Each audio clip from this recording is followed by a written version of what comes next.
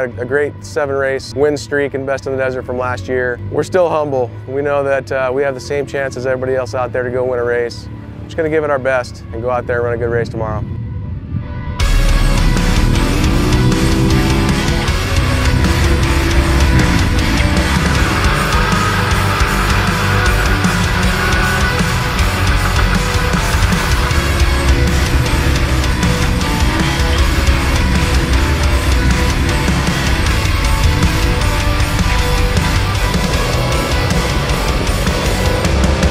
This year we jumped up to the turbo class, so we've got our 2017 Polaris RZR XP Turbo. We just finished it, got a brand new car and virtually untested. So unfortunately, the Parker 250 is going to be our test race. Well, our goal is obviously to win every race.